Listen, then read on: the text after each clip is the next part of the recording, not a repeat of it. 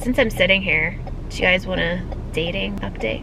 Hello, I'm Kelly. Welcome to my channel, Incredible Anyway, where I talk about how to live an incredible life no matter what your circumstances are. I've got these new glasses, and if you can see, they reflect things in purple. I think it's because of the blue light filter I have on them, but anyway, it's purple, purple, purple. So I am putting my bag together, and oh my gosh, I am so relieved because I am headed to the hospital day for my IV infusions, and I will try to tell you more about it there because I've got to get ready because I have to leave in 23 minutes and I don't have been groomed yet. I've got a migraine. There's a system going through.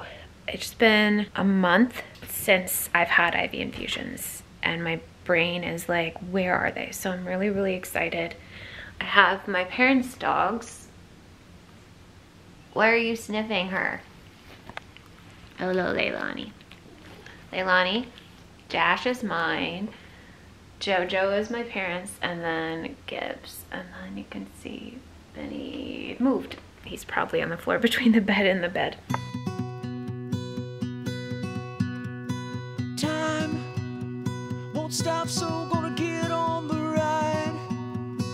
Twisting and turning through life. No matter how rough it gets, I'll get by. Home moves with me where I roam. It's in every dream I make my own. I'm so happy. I'm never alone. I know that every day will always bring me something new.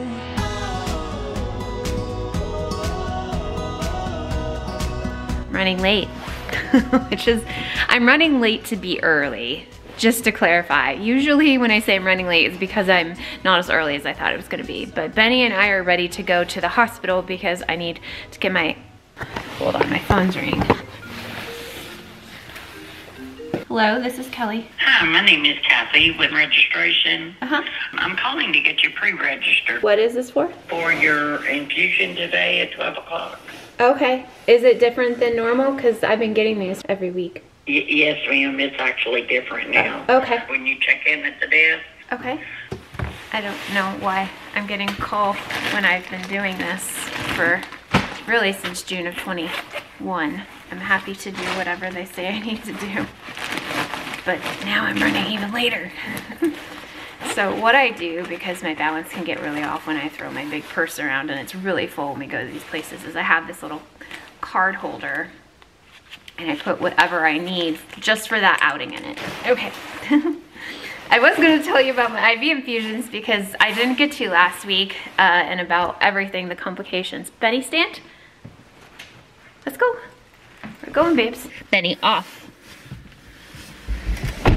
And then he stands like that with his butt in the air. This is what we do every single time. No. Off. Yes, down. So funny. I don't know how we got into the habit, but we are. I need to get us out of it. He's still standing. It's like he heard me or something. Yes, good down.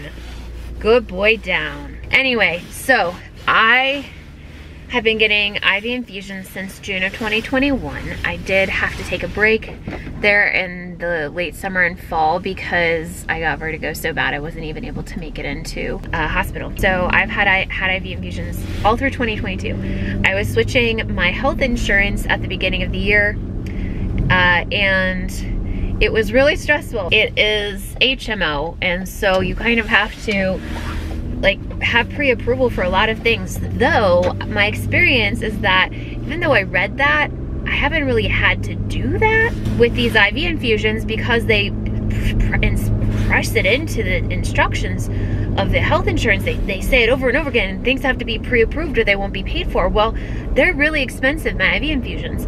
So I just was going back and forth, and because my doctor is not a member at the hospital because I live in a different city, like an hour away from my primary care doctor, He's amazing, that's why I drive that far. But he's not a member of the hospital that I go to for IV infusions, and so they won't call my insurance and do the pre-approval process because of that, which is silly, but it is.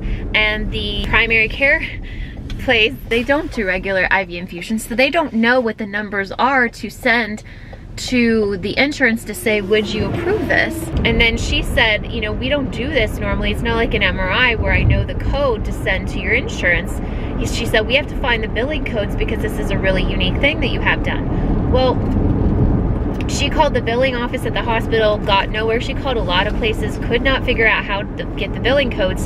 So I look at my old insurance like statements to see if there's billing codes on them. There weren't. And then I thought, oh wait, online I could check the bills, and I found the billing codes there, emailed them to the person, and then she was the one that found out that we don't have to do a pre-authorization. I had my last IV infusion at the end of December, and as soon as that one wore off, my migraines were just hellish through January. Even though I had my first IV infusion last week, my brain was in this cycle of, like, the brain likes to get in ruts. The brain likes to do things the way it's always done things. And that's why my migraines in the past have been so hard to break. Finally, like, I've had a few days since the IV infusion where I haven't had migraines. So it's amazing that these actually help. And we did do a trial like this to see if it was a placebo effect, but usually if something is a placebo effect where it's helping only because you think it's helping or you want it to help, that will die off after a month or two, according to my migraine specialist. Since I'm sitting here, do you guys want a dating update?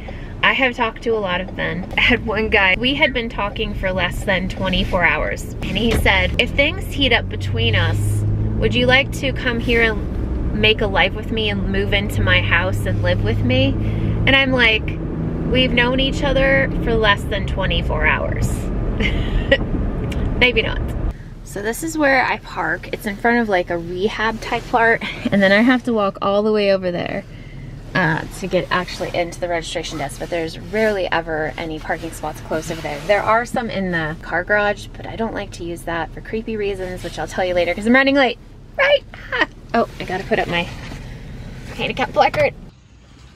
So here we are. We just started my fluids, and she's getting my other meds. I have my own room this time, which I'm really appreciating. Those are my fluids on that pump, and then that is my magnesium on that pump. I bent my arm. No, we're good. It's because I bent my arm. I am messaging, I'm talking with this guy on dating app. I never know how they're gonna go. Well, they usually don't go anywhere. There have been a few men who I've like ended up talking on the phone for a while and getting to know and spending a lot of time getting to know them, and then like going on a date. Two guys who I really was interested in just ghosted me. One guy just literally, one conversation we were talking about, he was talking about when he talks to my dad and meets my dad, he's gonna talk about different grilling recipes and stuff like that. And literally the next day he disappeared, and he had blocked me, blocked my phone. He had disconnected, like basically blocked me on the dating app. It was a shock. It actually really hurt because I really, really liked him. But I think that he was more into the idea of being with someone than being with me. And I don't know why it keeps doing that. I was exhausted. I don't know what. I'm gonna have to, hold on.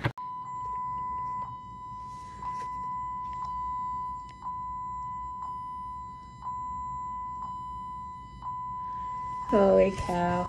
Go get my coat. Go get it. Go get it. Over there. A little further. There you go. Get it. That's it. You get it. You get it, Ben. That's it. You get it. Good job. Bring.